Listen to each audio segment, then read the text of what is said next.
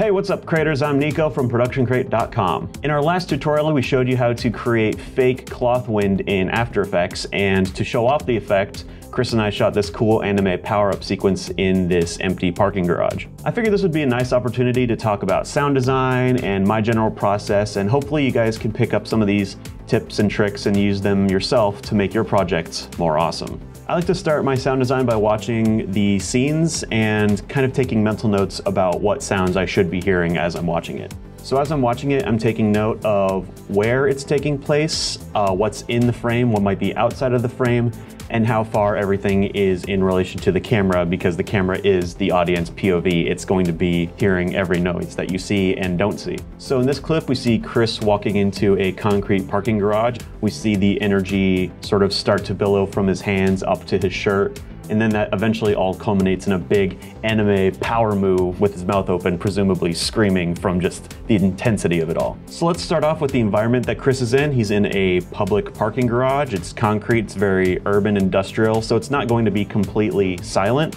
You're likely going to hear some sort of city ambiance, maybe some cars or two. We also know that because it's a parking garage, the surface that Chris is walking on is a hard floor. So how his feet will sound walking on the hard concrete ground is gonna sound way different than if he was walking in like a forest or in a desert.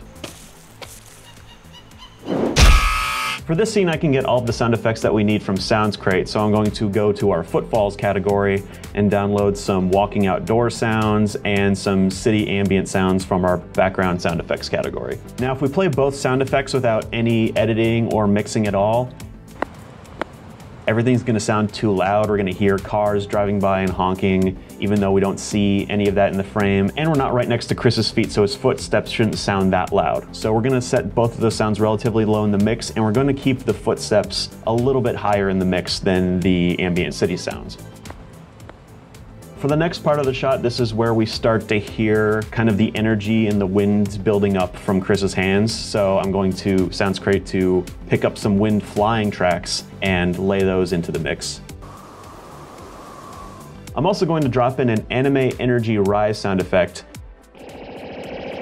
but I'm going to right click and adjust the speed and duration so I can get those slowed down, oscillating, kind of wavy sounds. If you want to play the clip at 1/4 speed, just change the speed percentage to 25, and if you want the pitch to stay unchanged, you can check the maintain audio pitch tab. Lastly, I want to add one of my favorite sound effects to this clip, tornado.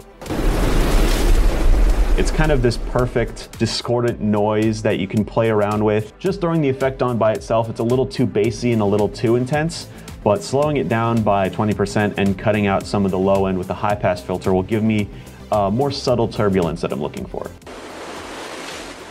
This effect is gonna become the showcase of the scene, so it's gonna take a louder, more significant presence in the mix. So where the footfalls and the background sounds were kind of on the low end of the mix in the -30 dB, this is probably going to be more in the -18 dB range.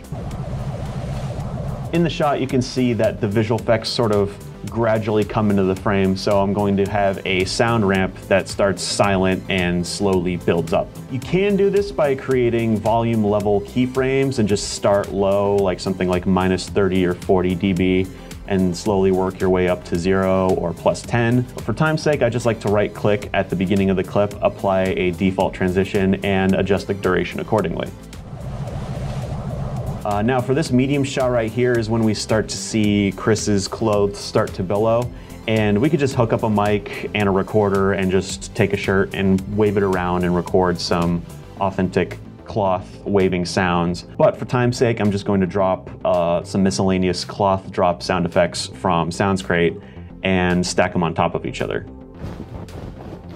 We kind of want these sounds to sort of blend in with the aura sounds, so not too high but not too low either.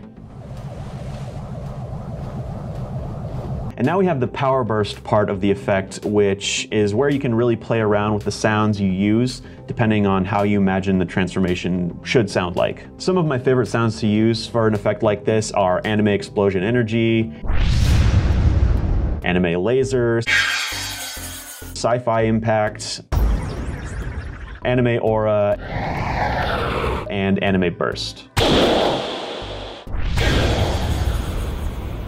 I'm also going to throw in a fire sound effect, a sci-fi swarm, and an earthquake for the aura sounds and kind of the idea of the environment is shaking. We also see a tiny little bit of electricity going around Chris's torso, so we're not going to forget about that and add some sparking lightning.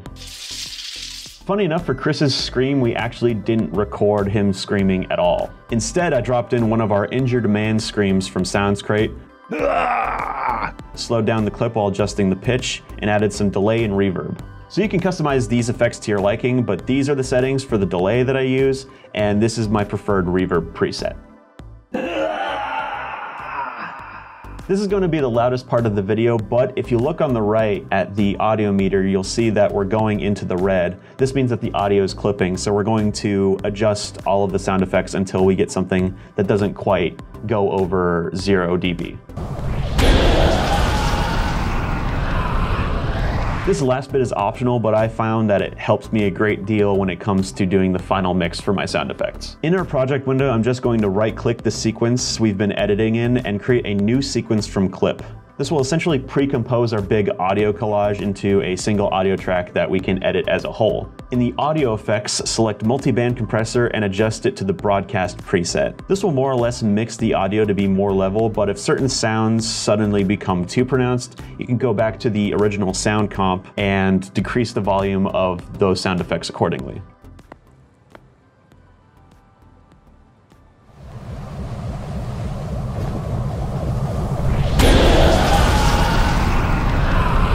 It's in this pre-composed track layer that we're going to add our reverb, since the area that we're filming in is spacious and it has hard, flat walls. Flat walls like parking garages and caves and cathedrals are going to have a lot more reverb than something like a well-furnished living room or like a closet full of clothes. For time's sake, let's just set it at small room reverb. Now that we have all of our Foley organized, we can use this sequence to start laying down some music and sound design elements from SoundsCrate and change the levels in order to not obscure all of our hard work. And we're done.